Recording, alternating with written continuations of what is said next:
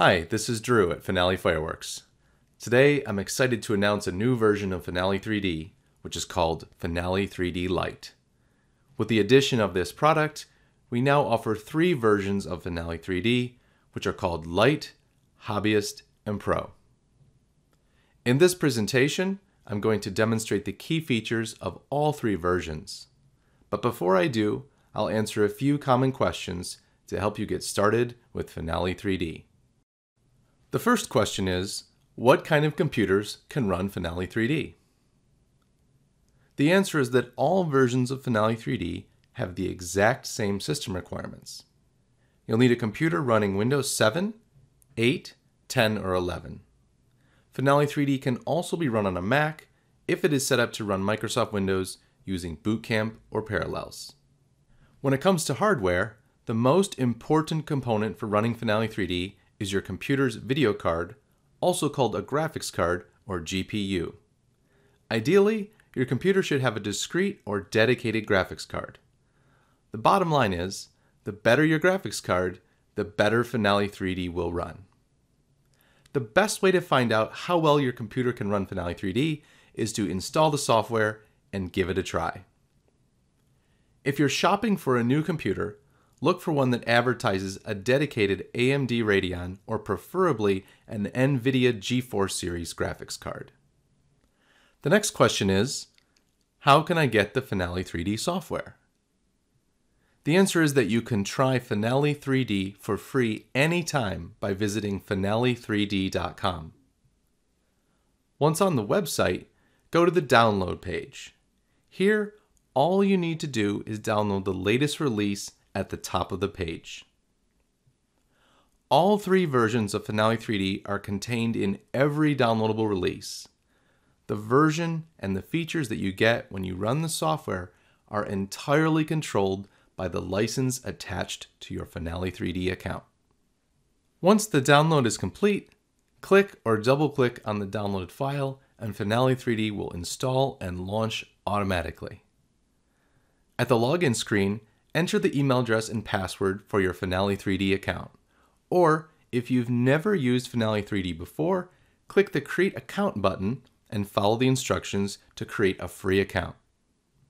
It's important to know that the first time you use Finale 3D, you most likely won't have a license attached to your account. As a result, Finale 3D will run in Lite Demo mode. In this mode, you can try all the features of the Lite version, but saving and exporting are disabled. If you'd like to try Lite with the option to save your work, or to try Hobbyist or Pro, click Request Free Trial License in the upper right-hand corner of the design window. This will take you to finale3d.com/store. Here, all you need to do is click the green Request a Free Trial License button, complete the form, and a member of the Finale 3D team will activate a license for you. If you have any trouble, you can send an email to support@finale3d.com. Another great online resource is the English and Spanish Finale 3D forum, which you can find here in the community menu on the website. With those 3 common questions answered, let's take a look at the key features of Finale 3D Lite. Once a Finale 3D Lite license is attached to your account, either because you requested a free trial or because you purchased a subscription, all you need to do to use the license is launch Finale 3D and log in. The first time you do this, make sure that Sync with Network is checked so your license is activated. The next time you start Finale 3D, or any time you need to work without an internet connection, you can uncheck Sync with Network to log in offline. You can work offline as much as you want. Just remember that you'll need at least 1 successful login every 2 weeks to confirm your license with the Finale 3D servers. Now that we have the Lite version up and running, let's take a look at the user interface. The default window arrangement consists of 3 windows. On the left half of your screen, you will see the Design window. In the upper right portion of your screen, you will see the Effects window. And in the lower right portion of your screen, you will see the Script window. You can resize and rearrange all of these windows, but each time you start Finale 3D Lite, it will revert to this default window arrangement. The design window in Lite features a 16:9 real-time simulation with 2 views. The front view allows you to slide left and right and zoom in and out. The top view allows you to easily configure your firing position layout. Here, I'll switch to the top view and add a few more positions by going to Show, Add Position. There is no limit to the number of firing positions you can use when designing a show in the Lite version of Finale 3D. The bottom portion of the design window shows the timeline. If you want to design a show with music, here you can add a pre-edited soundtrack by going to Show, Add Song.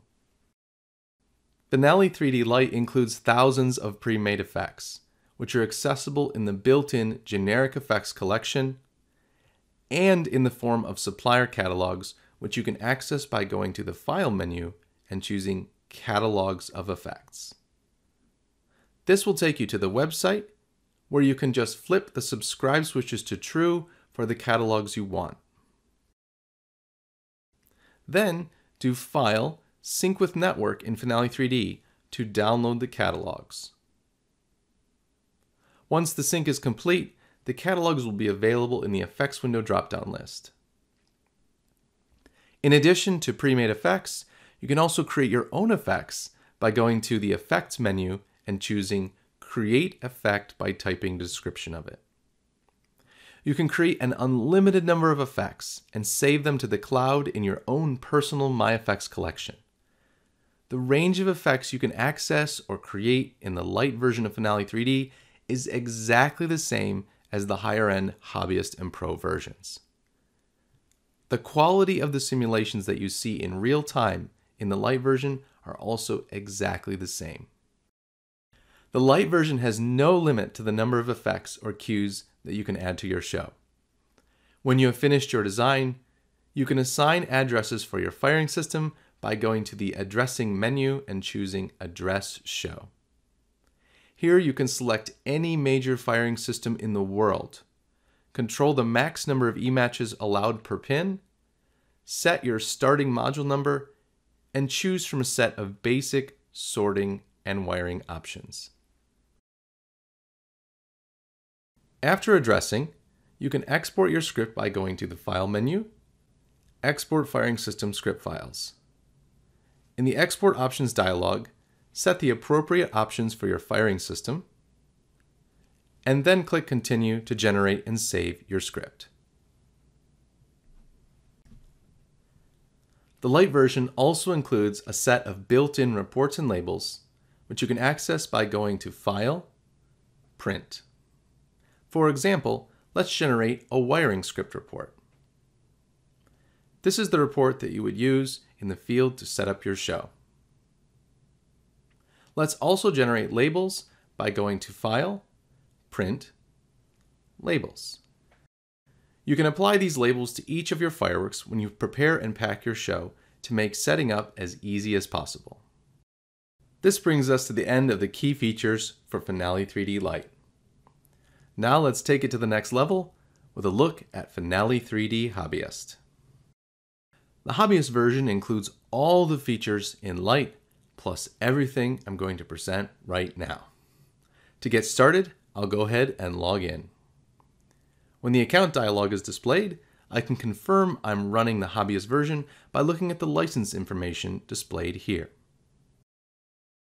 At first glance, the most obvious difference between Lite and Hobbyist is that instead of a 16:9 letterbox format, the simulation area in Hobbyist completely fills the design window.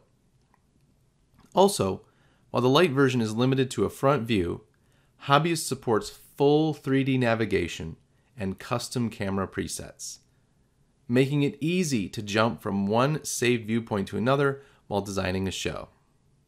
In Hobbyist, you can also add custom camera animation to move the camera from one viewpoint to another during playback and in exported videos.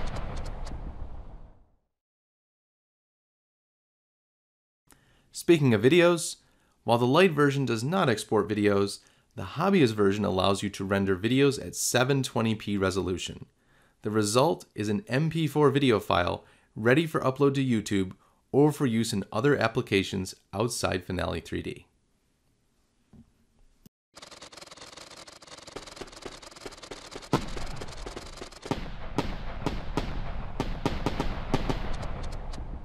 Another key feature in Hobbyist is racks. You can use built-in racks, or you can create your own custom rack definitions. Here's an example of a custom 3-inch fan rack. This rack has 3 rows. Each row has 10 tubes, and the tubes fit 3-inch shells. To make the fan, the left and right rows are tilted at 20 degrees. To calculate the number of racks needed for your show, go to Racks, Add Racks for Show. In the Add Racks dialog, let's use the built-in Easy Racks for 2-inch and 2.5-inch. But for 3-inch, let's select the custom fan rack. For this example, let's skip racking the cakes and single shots and click Add to calculate the quantity of racks needed. Finally, let's go to File, Reports, Basic Reports, Rack Totals. This will generate a PDF report listing the racks that are needed for the show. The next major feature in Finale 3D Hobbyist is DMX. The DMX feature set allows you to design hybrid shows with pyro and a wide range of DMX-driven special effects like flames, sparks, and stationary or moving headlights. You start by configuring positions as DMX fixtures, which includes setting the position type, DMX address, and the fixture type. You can choose from a wide range of fixtures already supported in Finale 3D, with more fixtures being added all the time. After configuring your fixtures, you can filter the effects window to the selection of compatible effects. Then add effects to your design, just like you would with Pyro. When you're ready to export your show, Finale 3D will generate a DMX script for any supported firing system that also supports DMX. Rounding out the features in Hobbyist, this version also includes enhanced scripting and productivity tools to take your designs to the next level. This includes custom window arrangements that make it easy to save the size and position of workspace windows in exactly the configurations you like. It also includes built-in and custom table layouts that allow you to seamlessly switch between different table views with a single click. Additionally, you get a significantly more robust collection of scripting tools that add flexibility and efficiency for creating more advanced patterns of effects. Hobbyist also gives you an option to replace the default blank show that loads when you launch Finale 3D. And finally, Hobbyist also includes over 50 more built-in report and label templates.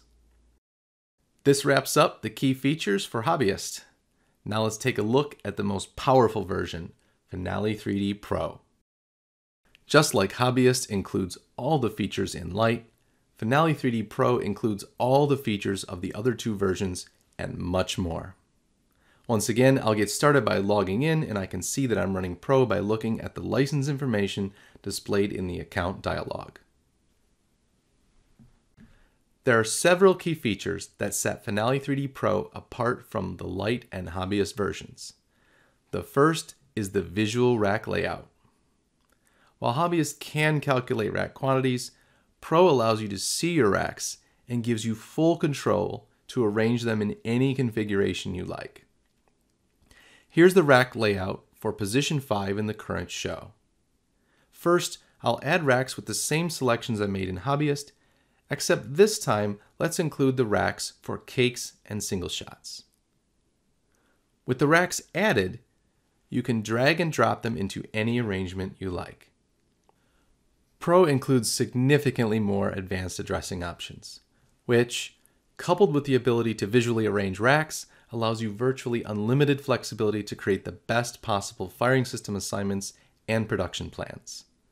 To make addressing even easier, Pro allows you to address your show position by position and see your racks being loaded in real time. Pro even allows you to save addressing configurations, called addressing blueprints, for different scenarios, and then assign them to your positions. This is especially useful when you need to handle addressing for different kinds of effects on different positions. To make your designs even more impressive, Pro allows you to incorporate 3D models and Google Maps 2D ground imagery.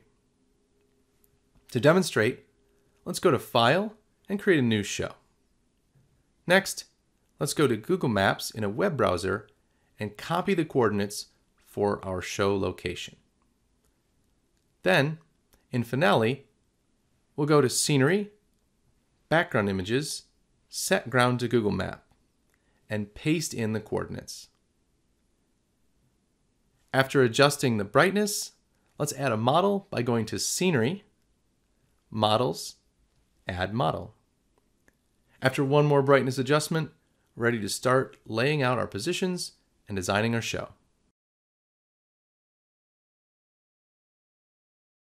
When you're ready to head to your shoot site, Finale 3D Pro provides the same built-in reports and labels as Hobbyist, but adds graphical site layouts, rack diagrams, and, best of all, allows you to fully customize your reports and labels.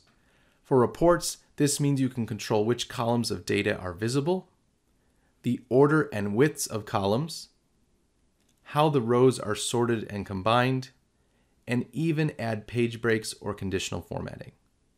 For labels, this means you can define your own custom label templates, control what information is displayed on the labels, set custom formatting, and much, much more. All in all, the custom report and label options allow you to see exactly the information you want, exactly the way you want to see it. Last but not least, to show off your work, Pro allows you to render MP4 simulation videos in up to 4K resolution. These videos are ready for uploading to YouTube or sharing with your clients. And with that, we've reached the end of this presentation demonstrating the key features in Finale 3D Lite, Hobbyist, and Pro. On behalf of myself and my colleagues here at Finale, thanks very much for watching, and we can't wait to see the incredible shows you design using Finale 3D.